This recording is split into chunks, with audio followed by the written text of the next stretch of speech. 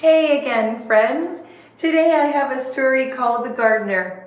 I don't know about you, but in our house we've been thinking a lot about gardening, getting our garden ready to plant some plants and some seeds and to see what we can grow this summer.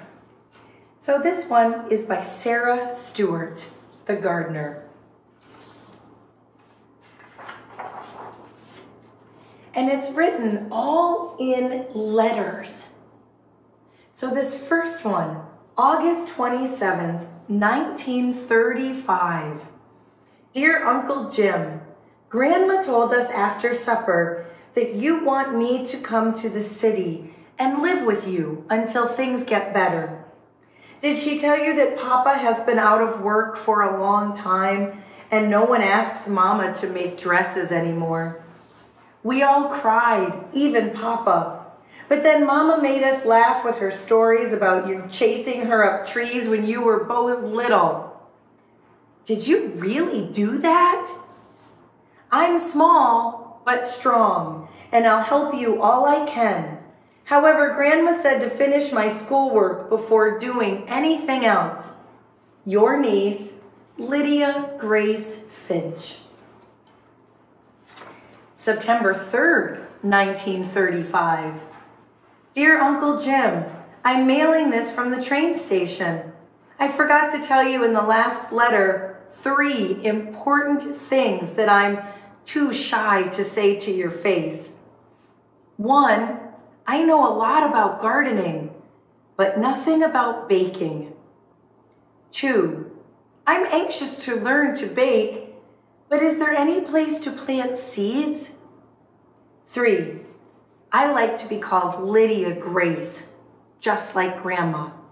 Your niece, Lydia Grace Finch.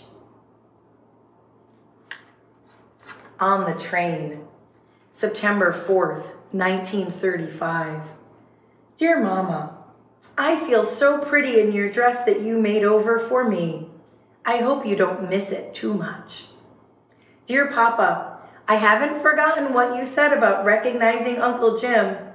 Just look for Mama's face with a big nose and a mustache. I promise not to tell him.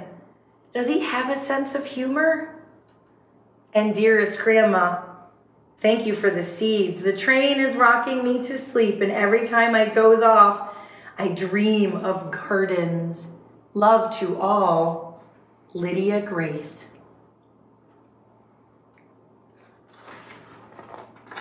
And here she is arriving at that big train station in the city.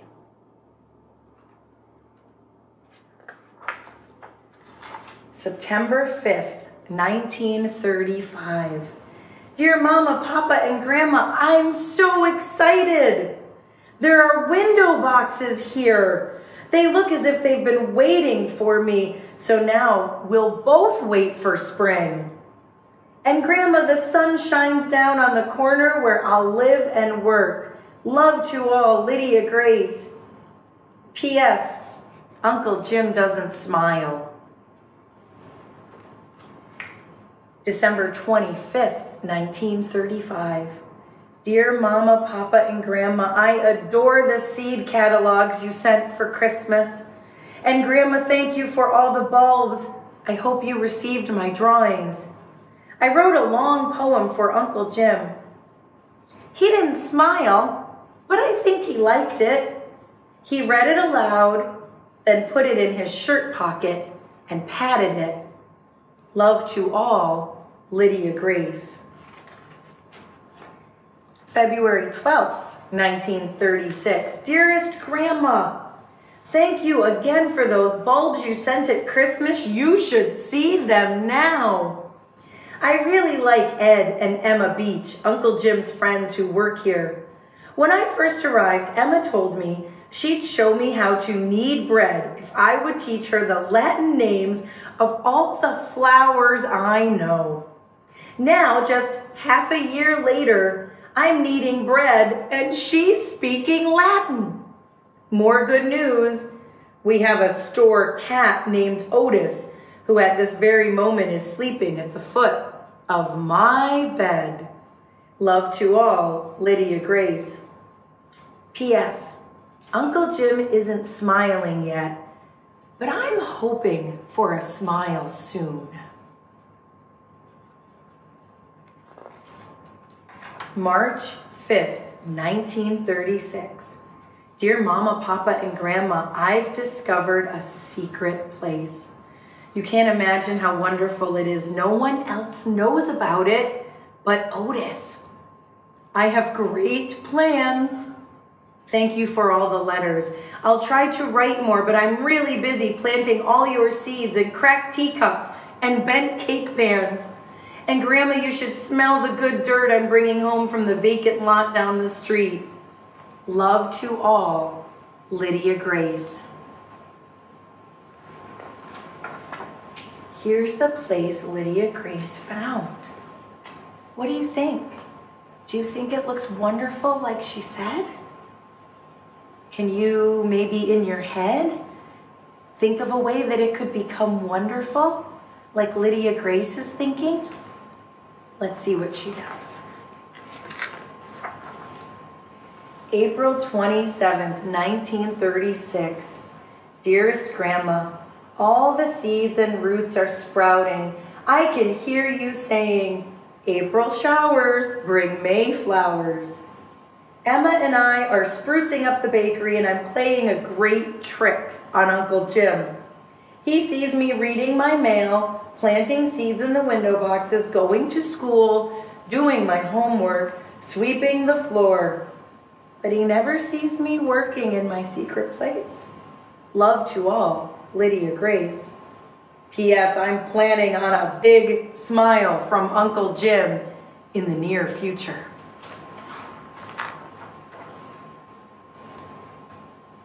May 27th, 1936. Dear Mama, Papa, and Grandma, you should have heard Emma laugh today when I opened your letter and dirt fell out onto the sidewalk. Thank you for all the baby plants. They survived the trip in the big envelope. More about Emma. She's helping me with the secret place. Hooray! Love to all, Lydia Grace. P.S. I saw Uncle Jim almost smile today. The store was full, well, almost full of customers.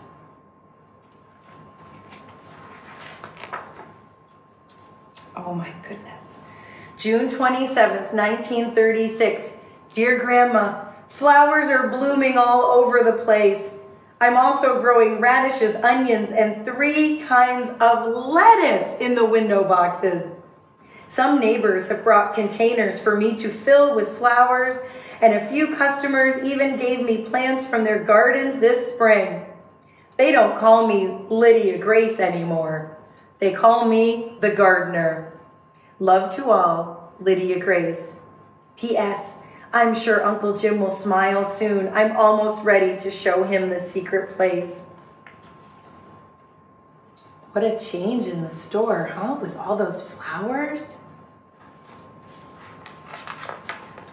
July 4th, 1936. Dearest Mama, Papa, and Grandma, I am bursting with happiness.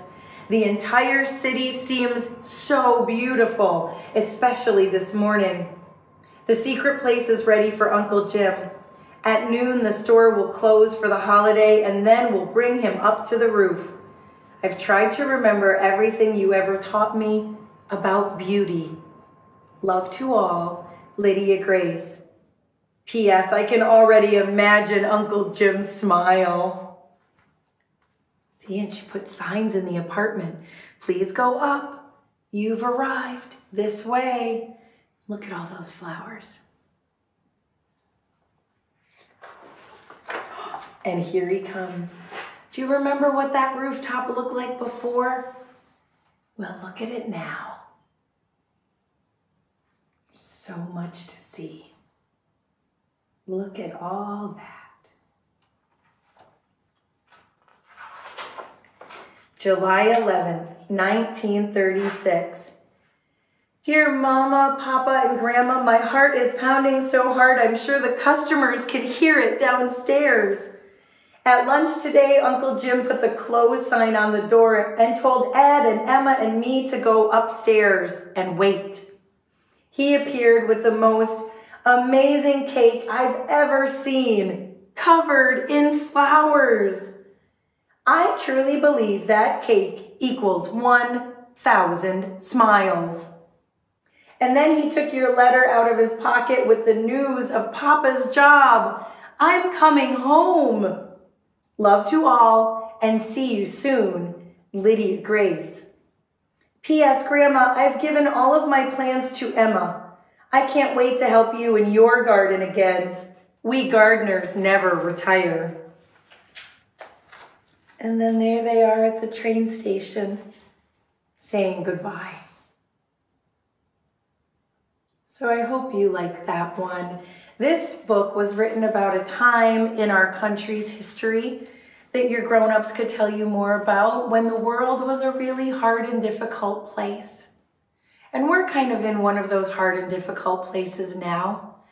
And so I hope that the story of Lydia Grace can bring you some ideas of how you can create beauty around your own house, just like she did for Uncle Jim. She really transformed that bakery and definitely that rooftop. So I hope you find a way today to make something beautiful, to bring a little beauty and joy into your house and your family. Take care and stay safe. We'll see you again real soon. Bye-bye.